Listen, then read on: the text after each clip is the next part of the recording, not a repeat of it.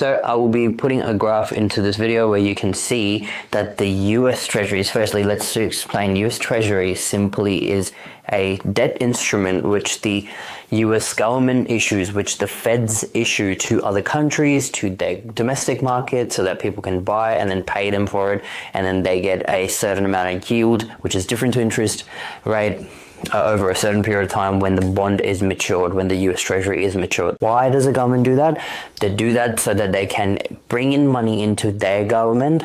into their country, so they can, maybe build infrastructure, maybe fuel some of the other things where they're lacking.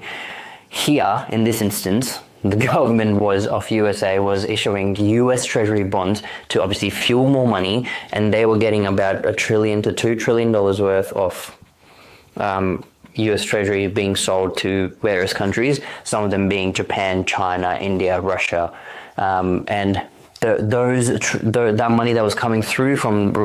with those Treasury US bills, US was essentially paying off their debts, which was not helping them because their debt is still $37 trillion as we speak.